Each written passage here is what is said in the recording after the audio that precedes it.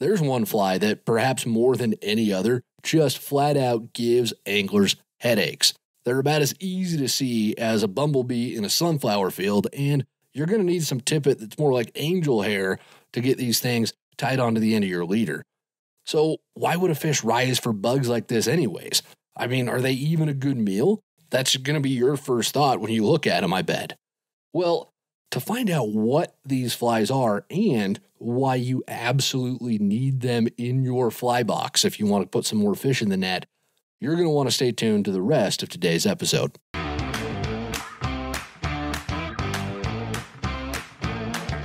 This is Untangled, fly fishing for everyone, presented by Ventures Fly Company. Hey everybody, welcome to it. This is Untangled. I am your host, Spencer Durrant, coming to you from the wild Wyoming, out here in the middle of nowhere, away from everybody, surrounded by nothing but fish and deer. It's just the way I like it. Anyways, I hope y'all have had a good week. Hope you've been out on the water. I've had the chance to get out a little bit lately. It's been really good lately. We've had a bunch of tricos hatching out here on our local rivers, and I love those tiny little mayflies. I know they infuriate some folks, but I have a ton of fun fishing them. They're just a fun hatch to get into. So, anyways, we've got quite a few topics to get to in today's show. We are going to be talking all about how to recognize emergers versus duns, how to match the hatch with streamers, how to fish small flies, what you should know about float tubes, and how to get out and fish with other anglers. A little bit of the etiquette of what to do when you're out there with a buddy or folks like that. So it's quite a good mix of topics. I'm excited and happy with how this came out. And once again, I think we are going to keep story time at the end of this episode. So you want to stick around after the questions so you can go ahead and listen to the stories. And speaking of questions, if you guys have any questions at all about fly fishing that you would like answered on the show, please do not hesitate. Send those on in. There's always a link in the podcast description. That is what keeps the lights on here in the podcast studio. Your questions. And, any kidding aside, that's probably my favorite part of doing the podcast is getting to hear from folks and getting to answer your questions and hopefully helping you out on the water. We've had a lot of good feedback lately that the information that we're sharing here on the podcast is helping you. So I appreciate that. So you've got good feedback like that. I always love to hear it. So never hesitate to share that with me. Oh, well, with that said, we are going to jump right on into the first short question. We've only got one this week. It was a good one. And then we're going to jump into the main show after that. So our short question, Dylan from Arizona writes in and says, "Hello, I am Dylan and I am 14 years old and live in the desert. What people don't know about Arizona is that we actually have an abundance of trout up north. Me being 14 and not being able to drive, I don't get that many times to go up north to fly fish. So when I do go up north to catch trout, I want to make the most of those opportunities. I was fishing a lake for trout from shore, and I wondered to myself if getting a float tube or an inflatable boat is something that I should save for. Are float tubes really helpful when fly fishing? I've heard mixed reviews on float tubes, and I was just wondering what your opinion was. Thanks so much." Well, Dylan, thank you a ton for listening. First off, I'm stoked that you're getting into this sport at such a young age. Hat tip to your parents for supporting that as well. That is just awesome. This is a wonderful thing to have in your life. You're not going to regret it. And as far as, not being able to drive because you're 14, you just can't get caught. You can drive all you want. You just can't get caught, right? And obviously that's a joke. Untangled would never sanction law breaking or anything. It's sad that I have to say that these days, but it's 2023. Who knows, right? Anyways, let me answer your question for you here, Dylan. Float tubes, they are actually really good for mountain lakes. They make a huge difference because you are able to get out away from the shore and you have a lot of room for a back cast at that point, especially if the lake's like super shallow around the edges and there's a big drop off. A lot of the times a fish will hang right on that drop off and it's so far out that you can't really make that cast. So float tubes really do open up a lot more real estate for you on the water. That's their main thing, is they enable you to hit the whole lake, not just the edges. And there are quite a few fish around the edges usually in these high mountain lakes, but not all of them. So from that perspective, I think they're 100% worth it. I think the mixed reviews come from the comfort or lack thereof with float tubes. They are a lot of extra work as well. You've got to pump them up, especially when you compare them to a canoe or a kayak. But float tubes can also be hauled into places where you are not going to get a canoe or kayak. So they have their use.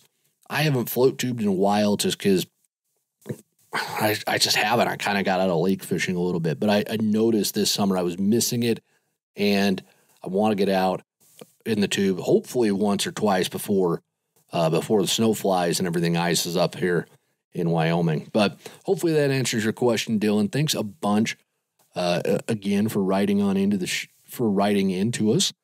And with that, folks, we are just going to jump right into the main part of today's show.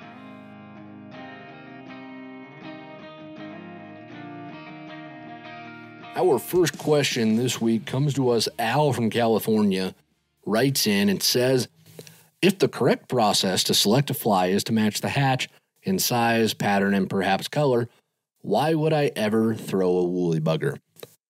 Al, that is a fantastic question.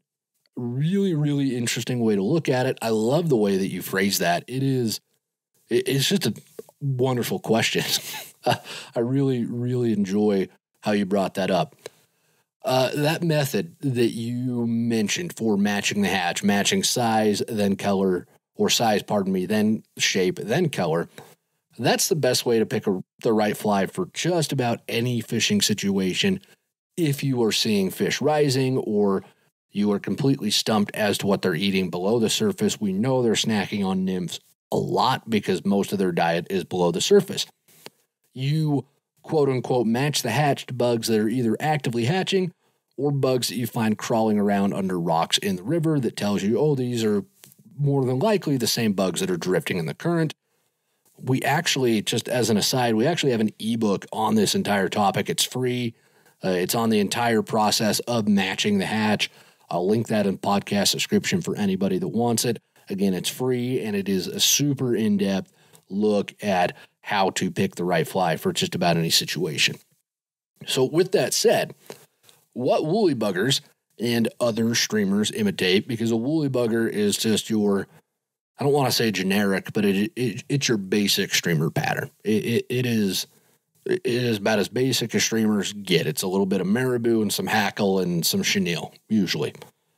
But what these imitate, what woolly buggers and all of your other streamers, they are imitating food sources that you often won't find by turning over the rocks or looking at the bugs the fish are actively eating off of the surface. Streamers are imitating leeches, they're other small trout, bait fish, crayfish. We call them crawdads up here, but I know that the mini freshwater lobsters have about a bajillion different names that nobody can decide what it is. I call it a crawdad, and I think we grew up calling them crawdads in my neck of the woods. But all of those other smaller critters, that is what a streamer is supposed to imitate. Often fish will eat streamers. It's more out of a predatory response than them actually being hungry for that particular bug or there being an actual, like, quote unquote hatch. So that's your use case there for your streamers. Now, since streamers are so much bigger than most of the nymphs that you're going to run into, you automatically are going to weed out a lot of the smaller fish from being able to fit the streamers into their mouths. So you are not going to catch those fish as often. Streamers are used most often to try and target bigger fish. The idea behind that being that the bigger fish are going to eat the bigger flies more often. And Alex was telling me he took a guide trip a couple weeks ago, about a month ago now, where The guide told him something to the effect of, if we wanted to just catch a single big fish today, we'd be fishing streamers, but if we want to put a lot of good fish in the net, we'll use nymphs. And that really sums up the difference and the why behind this is the streamer that you're using, or this is why you're using a streamer in this instance. You're trying to imitate that bigger food source that bigger fish are more likely to eat. And I do want to reiterate, we talked about streamer fishing, I think a couple episodes ago. I can't remember. I think it was a couple episodes ago. The streamers are a ton of fun to fish. I love fishing them. A lot of anglers I know opt to fish streamers just for the enjoyment factor of it. I love doing it from a drift boat, especially in clear water when I can watch the trout just come out and smack the fly. It is a ton of fun. It's hard to beat a really good day on streamers. So just to recap everything that we covered here, you're going to use streamers to imitate larger food sources in an attempt to usually find a larger fish. That's also another way to catch fish that you might enjoy more than nymphing or even throwing dry flies. I know I really enjoy streamers a lot more than nymphing. Streamers do not match a hatch, but they represent a part of the diet for most larger trout, so it is worth knowing how to fish them. In some spots like really deep pools or even some deeper runs, a streamer is the only way that you are, well, I don't want to say that. It's not the only way, but it is one of the most effective ways to lure the really big trout up and out of hiding. So hopefully that answers your question, Al. I really appreciated that question as well. Let me know if I can clarify or clear things up for you at all after that. So thanks a bunch for sending that one on in.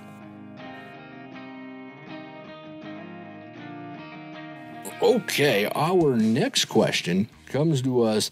Clyde from Oregon writes in and says, "Thank you so much for all your tips and tricks. I took your advice about not being stuck in a rut, and I tried a double dropper and nailed my biggest trout yet, a 14-inch steelhead. My question is, what am I doing wrong? I took my fiance out around dusk, and we saw many fish rising and slurping something off of the surface. I looked at the water and tried to identify some bugs that they might be eating, but I could not see any bugs on the surface. So I tied on a caddis emerger in hopes that they would take that. Whipped out the fly and still no bites. I even saw rises happening right next to my fly. What was I doing wrong? Thank you for your help. Tight lines." Well, Clyde, thank you a ton for the kind words that you had for us, and I'm really stoked that you took the advice that Alex and I gave in episode 39.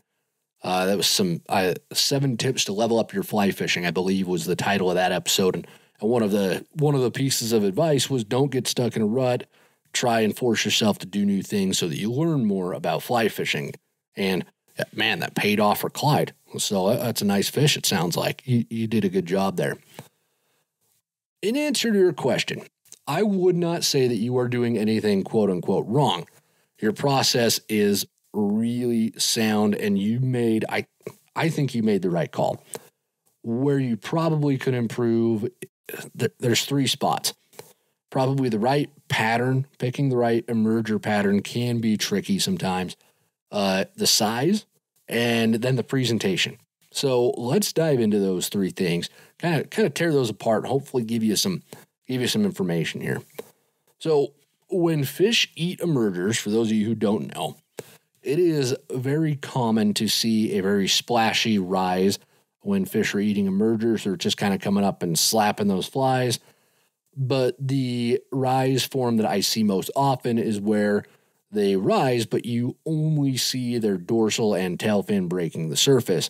That is the key to recognizing that trout are eating a merger instead of a dun, because the smaller splashy rises can be indicative of small trout coming up to eat as well. So that's not always a telltale sign that they're eating emergers. It does work, and especially to where Clyde said he didn't see anything else on the surface. It must have just been emergers. That's what leads me to believe that, hey, Clyde nailed this process. He looked, he matched as best as he could do what was on the water. And that's what you want to do. So again, Clyde, you nailed the process. But once you know what they're eating, what do you do next? Well, you tie on an emerger pattern and hope that you get the species right. And Clyde, you may have gone wrong with that emerger pattern. I mentioned that. Maybe it was midges or some kind of mayfly coming off this time of year. I'm not super familiar with Oregon's hatches. I know it's different than what I've got out here in the Rockies, just time-wise and when certain things are going to be coming off. But I say, midges and mayflies are pretty likely if this is a recent story that you're telling me about, because those bugs are hatching a lot right now, especially on my local rivers. But let's say, for the sake of the argument, that you picked the right emerger pattern, that it was caddis that were coming off. And I'm going to go ahead and guess that you did that because you probably saw some caddis buzzing around. And that would be just a little detour here. That would be a good thing to do. Clyde said he saw fish splashing up off the top, but there weren't any bugs on the surface. If you're in that situation and you don't know what kind of emerger pattern to tie on, look at what's in the air around you. The bugs might be off the surface of the water where you're standing. You just might not be able to see them. But if there are bugs in the air around you, that can tell you, hey, that's a mayfly or that's a caddis, and that will further inform your fly choice. So that's just one other piece of information you can use to try and make the best choice possible with your flies. So let's get back to, let's assume that Clyde picked the right pattern. Let's say he picked the caddis pattern, and that was perfect. And he is still getting refused. The trout are just ignoring it. They're rising right next to his fly, which is one of the most frustrating things that will ever happen. Oh my goodness. The consternation of watching a big fish rise right next to your fly. It's almost as frustrating as when you come home. It's been a really tough day at work and you open the freezer. You're going to have that last drumstick and someone else ate it. Yeah, that happens sometimes. Anyways. Well, at that point, the fish could be refusing the emerger pattern because maybe the size is just wrong. It's hard to match emerger sizes because you don't really see the emergers. A lot of emerger patterns that I see folks fishing are in that 16 to 18 range, which is fairly normal, but you might need to size down to like a 20 or a 22. That's not out of the question. That's not abnormal. I fish flies that size frequently. Not everybody does, and not everybody needs to, but I have a lot of emergers that size in my box for this exact situation. Now, let's say that you've got the right size, and you know you've got the right size, but they're still ignoring it. Well, the presentation component of this is critical, all right? You can have the right fly on there, but if your presentation is bad, trout are going to ignore it because they'll be able to spot immediately that one is fake. You want to make sure that you have absolutely no drag on your emerger to try and make it look and feel as realistic as possible. Clyde, the fact that you said you had rises going on right next to your fly tells me that you probably had some sort of presentation issue or fly choice problem, likely in that order. That's how I would go about trying to fix it. As an example, a couple weeks ago, Alex and I were up fishing, and he whooped my butt on the river, and we were driving back to my house, and we decided to stop off at this lake. And I was kind of, my pride was hurting a little bit because he'd caught all the fish, and he caught this enormous rainbow trout, and he's just lording it over me in the truck on the way home. Just every 5 minutes, he looks over and, hey, Spencer, remember that big fish I caught today? And I was about ready to throw him out of the truck. No, I'm kidding. That didn't happen. He would have been well within his rights to, though, because sometimes I give Alex more grief than I should about the fish that he catches. So he would have been well within his rights to holler at me for it, but he didn't, thankfully. Anyways, we stop off at this lake, and the fish are just going nuts in the shallows, like 10 feet offshore. So it's a piece of cake fly cast, and I get up, and I tossed my fly out there, and the fish start refusing it. And they were refusing Alex's too, so it wasn't just me. I had to start tweaking my fly choice, and I went with presentation first. So I actually sized my tippet down a little bit before I changed my fly, and it took a few minutes, but once I dialed it in, and I think it was a size 18 Parachute Adams that I was using. It wasn't anything fancy, but I went from 4X down to 5X tippet and knocked my fly from a 16 down to an 18. Once I did that, it was like a switch flipped, and I started catching all the fish. And there was a little bit of karma payback from earlier when Alex was whooping my butt. So, I still do this process that I've described. And I've been fishing for more than 20 years now at this point. So it is still a process that you will work at and tweak throughout your entire fishing career. So just keep that in mind. It's a good skill to develop because that is what the ability to recognize what the fish are eating and to make changes based on the information that you're getting is what will help you take that next step as an angler. Now, I kind of glossed over a few answers to your question, Clyde, because I've actually got a really great question. Not that yours wasn't good, Clyde. Yours was wonderful. It was perfect. It was stupendous. It was huge. All right. It was amazing. Anyways, Clyde, I am going to go in depth on a topic that's related very closely to your question. So I didn't give as many in-depth answers with yours because I think we're going to help folks learn how to fish emergers better by answering this next question. So stick around, grab your Diet Coke, get ready, because this next question is going to be a great one.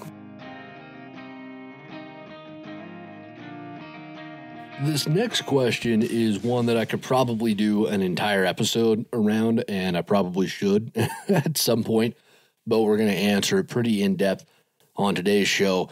And just as a reminder, if any of you have a topic that you'd like to see answered like in an entire episode, let me know, because I would love to be able to do entire episodes on just certain topics. So if you've got something like that, let us know. All right.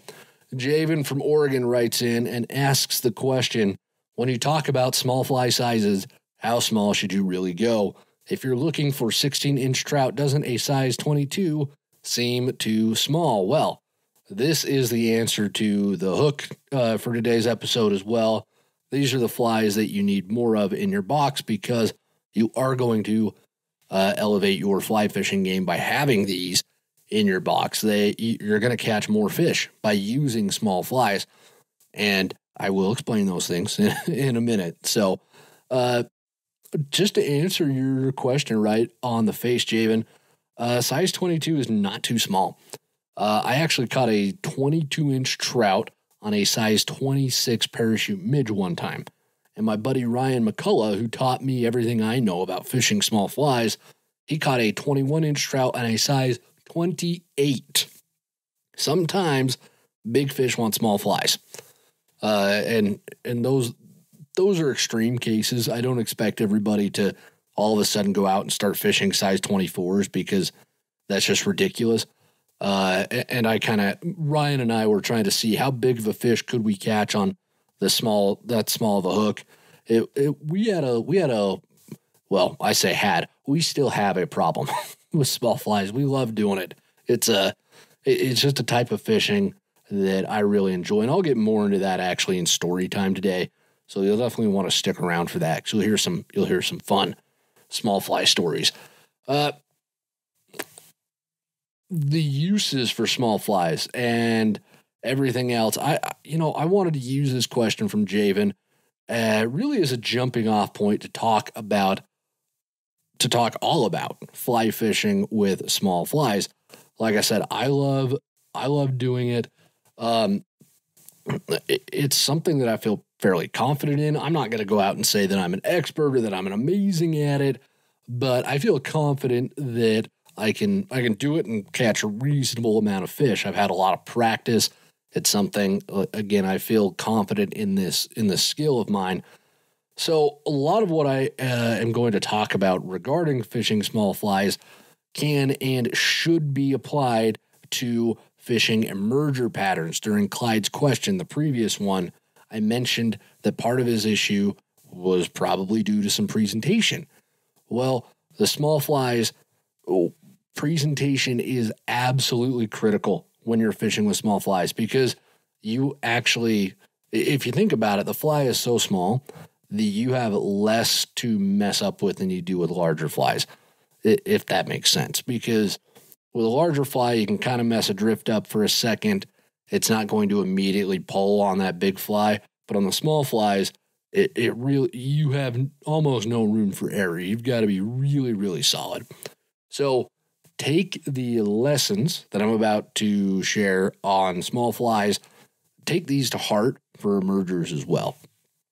And again, before I dive into this, I just want to make it clear that when we're talking about small flies, I think anything under a 20 probably qualifies as really small for the sake of our discussion. So I'm going to go over 2 points. I'm going to go over how to rig up small flies, because that's something I do see folks struggle with, and then how to set the hook on these small flies. So let's just go ahead and dive right into it. With rigging up small flies, I will often see folks trying to thread like 4X or 5X tippet through the eye of a small fly. In these situations, you are going to want to bust out the 6X tippet.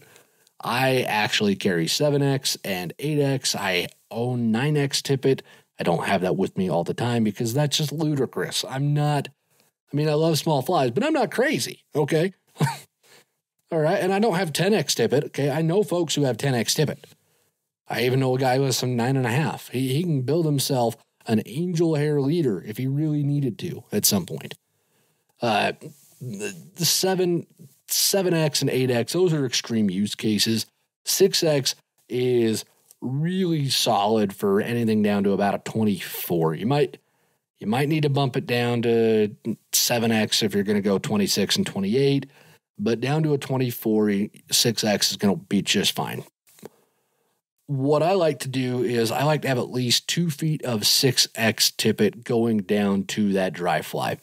I like the 2 foot length because it's enough to help reduce micro drag. And micro drag is exactly what it sounds like. It's a really tiny drag that is very difficult to see. Really, it results from the tippet pulling on the fly as it drifts. You sometimes will see this if you are fishing a tippet that is too large to adequately present the fly. If you've got like 3X and you're trying to fish a 16, it's pretty easy to see the micro drag at that point, because you'll see that thicker tippet just pulling a little bit harder on that fly, and it's going to create some micro drag. Like I said, it's very tough to see, but it exists because, like I said, that thick line will actually pull on the small flies because the small flies have very little resistance to that thicker line. It's not a very harmonious drift. It's clunky. It doesn't look as natural, and the fish can spot that from a mile away. I also like using 6X for my small flies because lighter tippets are going to help you present the flies with more delicacy, which creates a more realistic landing of that fly. If you're fishing a really small fly, you want that to just kiss the water, like my buddy Ryan says. You want it to land like a butterfly with sore feet. So if you're using small enough tippet and you get that delicate enough presentation, the trout are less likely to be spooked by your small fly landing on the water if you are using that 6X tippet instead of 4X. That 4X is going to make more of a splash than your 6X will. Finally, I also highly, highly recommend using long leaders in situations like this as well if you're fishing small flies. A longer leader can help extend your drift without creating any extra drag. It can help lay down flies even softer, and those longer leaders can help reduce or eliminate that micro drag completely. For small flies, I'm usually talking about a 12-foot leader at a minimum. Alex and Berkeley and I were all out in Oregon at the beginning of the summer fishing, and we were fishing this big flat pool, and fish were just rising everywhere in this pool. And I ended up having to build like almost a 15-foot leader, went all the way down to 7X tippet because the water was so calm and clear and the fish were so picky that my 6X tippet wasn't landing softly enough and it was pulling on my flies too much. So I ended up having to size all the way down to that really small stuff because anything bigger than that, the fish wouldn't even look at it. And I knew it was a presentation problem relating to my tippet and my leader size because as soon as I made those changes, I started getting into fish fairly consistently. Berkeley made some similar changes to me. He was fishing right next to me. Alex was downstream. He was swinging flies like soft hackles through it, and he caught more fish than both of us, I think. He was having a lot of fun, but Berkeley and I wanted the small fly experience, so we got it. But that's just one example, one real life example of, yes, these tactics work, and you do need to know how to use them. All right, so we've covered how to rig up your small flies. Let's talk about how to set the hook on these bad boys. My buddy Ryan McCullough, mentioned him earlier. He was the reason that I know how to fish small flies. Everything I learned about small flies, I learned from Ryan. And one of the things that he said to me because I remember the first time he pulled out one of his size 28s, I looked at him and I said, "Are you serious?" He said, "Yeah, I'm dead serious." Like, how are you going to hook a fish on that? And he looks at me and he says, "Well, the point of the hook is the same size on a size 24 as it is on a size 14. Now, I don't know if that's strictly true, but it sounds really good, and I like it. I like things that sound really good.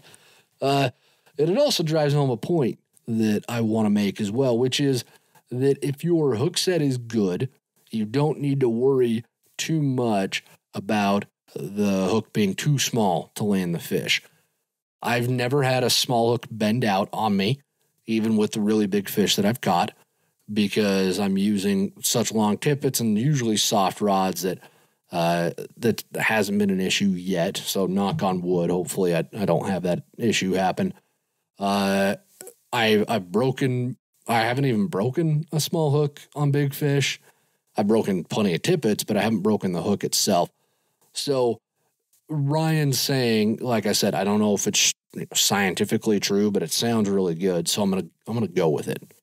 We can do that now, right? If it sounds good, we can go with it. It's our thing.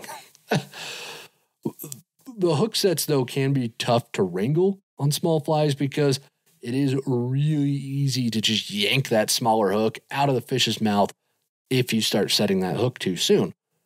When I'm fishing really small flies, I like to try and watch for the fish to close its mouth and then sink back beneath the water before I gently set the hook. I can't stress that gently part enough.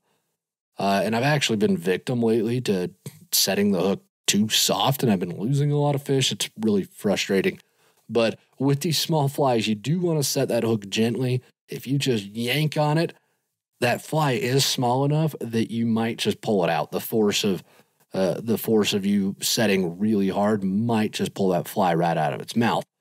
What you want is a firm, solid lift of the fly rod while keeping, there shouldn't be any slack in your fly line, and then just keep your line nice and tight against the cork of the rod when you make that firm, solid lift. It's just a very, not a snap in the wrist, not like you're cracking a whip, just a good, solid lift. So I think that kind of covers it. Yeah, just make sure that you really take the time, watch the fish eat the fly completely before you set that hook. If it's too far away and you can't see it, but you see the rise, a good thing to do is count 1,000. I've even heard some people say out loud, "God save the queen," before, I guess it'd be "God save the king" now. God save the king before you set that hook. It's just that pause before you set the hook with these smaller flies, especially if it's a slow eat like that, will help you increase your hook set ratio. All right. I think that is about it for small flies. If I didn't dedicate an entire episode to this topic, which I think I'm going to in the future. But if you have any more questions about small flies, if I brought up stuff that was just off the wall, you have no clue what I'm talking about, please let me know so I can clarify those things for you. I do answer emails, so if you email in a question about something like this, I'm happy to email back and forth with you and hopefully clear some things up. But thanks, Javen, for sending that question on in. I really appreciate it, and let's go ahead and move on to the next one.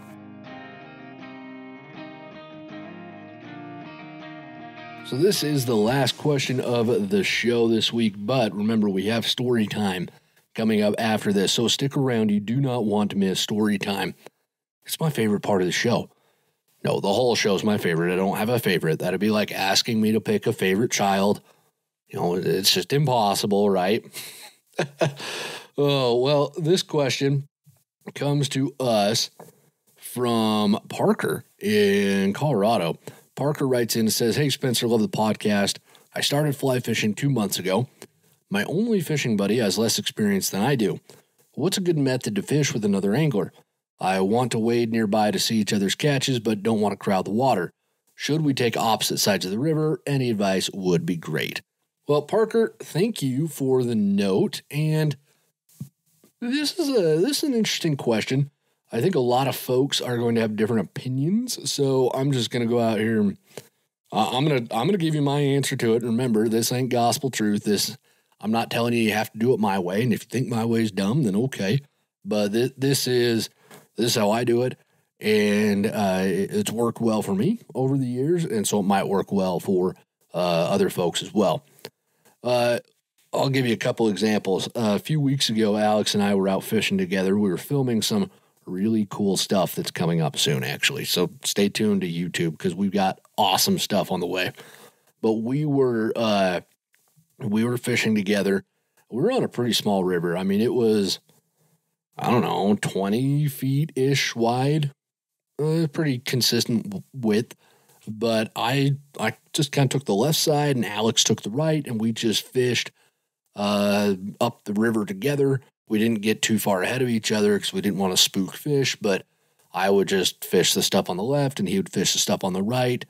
And sometimes we'd come to holes that was like a one guy hole. So we'd just swap off and that's how we fish that river together. It was big enough that you could do that.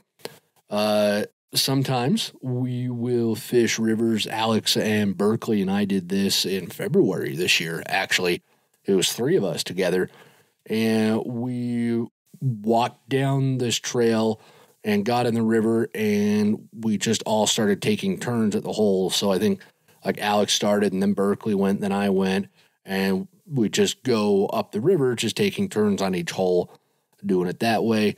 When you want to spend time with the folks that you're out there fishing with, that's a good way to do it. If you're on bigger water, like the Lower Provo in Utah, for example, I'll throw that one out there, or something like the Frying Pan in Colorado below the dam, or the Green in Utah, you can be like 50-ish yards away from your buddy and not be too close. You could probably even be closer than that. You're probably like 20 yards, 10 yards from them.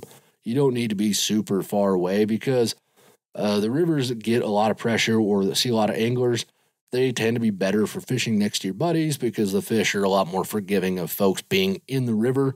And really, you just want to make sure that you're not standing where they're going to try and drift with their flies, because then that creates an obvious problem. But, close enough that you can see what they're catching and tell them, "Oh, good job." So that's how I'd recommend fishing kind of those bigger rivers. Kind of by their nature, it is tough to do something like that on smaller streams because you usually don't have enough room to fish at the same time. You also run into that problem of folks walking ahead of each other and potentially spooking fish. So that's why I'm a big fan of either leapfrogging each other or just going up and, "All right, Alex, it's your turn to fish. Okay, Alex, you caught a fish. Now it's my turn." I think that's how Alex and I do it most of the time. If we're on water that is just tough to get to, well, there's only enough room for one guy to fish it. I fish, I catch a fish, and then as soon as I catch a fish, it's Alex's turn, and he goes until he catches a fish. And that's been a pretty good way, I think, for the two of us. We've fallen into a pretty good routine that's worked well for us there. So that's how I do it. But if any of y'all fish together differently, different ways at work, let me know. I'd love to hear about them. And with that, folks, this is not the end of the show. Remember, we've got story time coming up next. So make sure you're comfortable. Grab something to eat, grab a drink, and settle in because it is story time.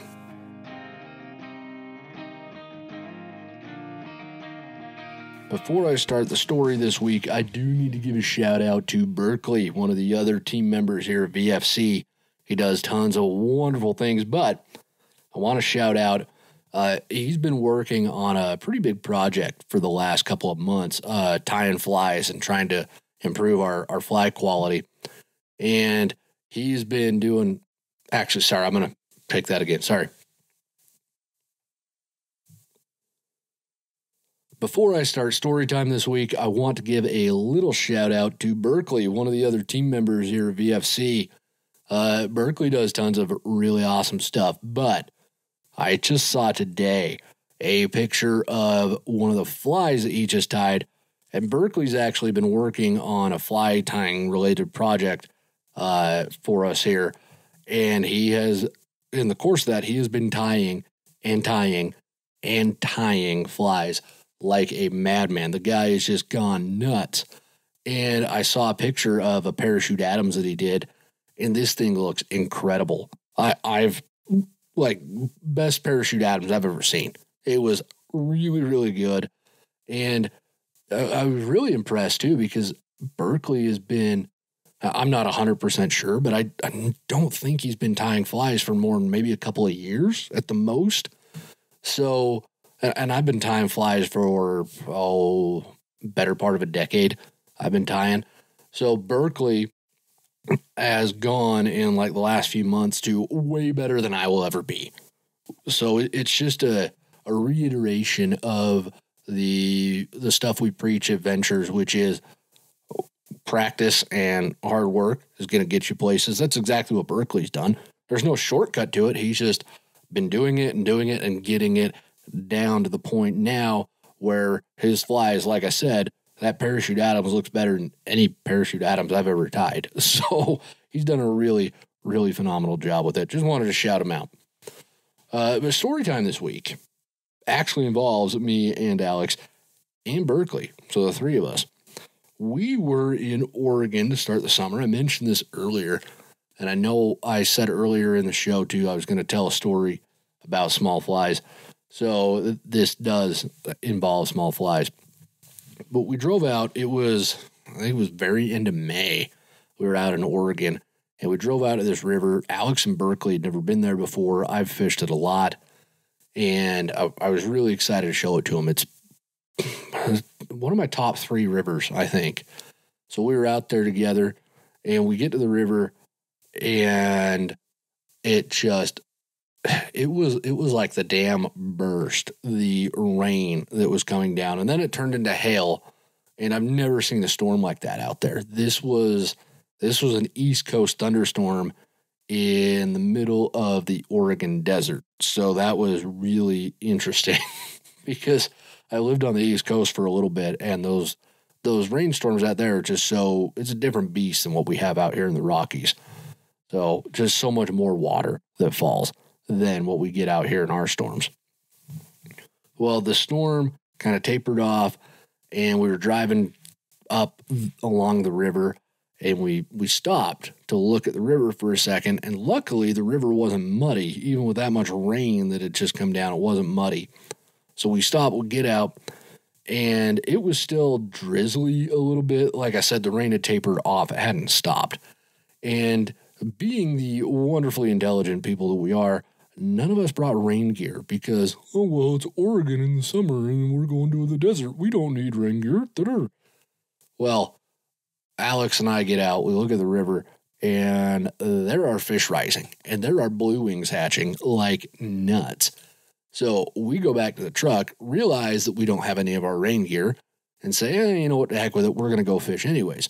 Berkeley didn't want to get wet, so he ended up sitting in the truck for a little bit until the rain petered off completely, and then he came down. But that hatch, like I said, there were blue wings coming off. That hatch was the most incredible hatch I think I've ever fished. If not the most incredible, it's in the top 3. It was insane. The fish were just going after. It felt like they were eating every dry off the top of the water.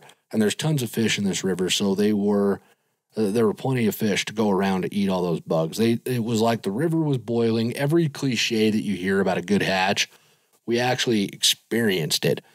And like I said, eventually Berkeley comes down after the rain peters off even more, and we're lined up. It was Berkeley, then Alex, or no, it was Alex, then Berkeley, then me. And we could not have been more than 150 feet apart, all 3 of us. And we caught so many fish in the span of that hatch. It was maybe 2 hours. It wasn't a terribly long hatch.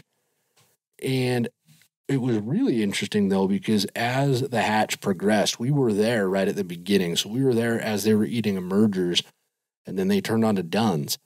And it was a real sudden switch. It was like a switch was flipped, honestly. They were eating the emergers, and then I saw a fish rise and put my emerger over him. Nothing.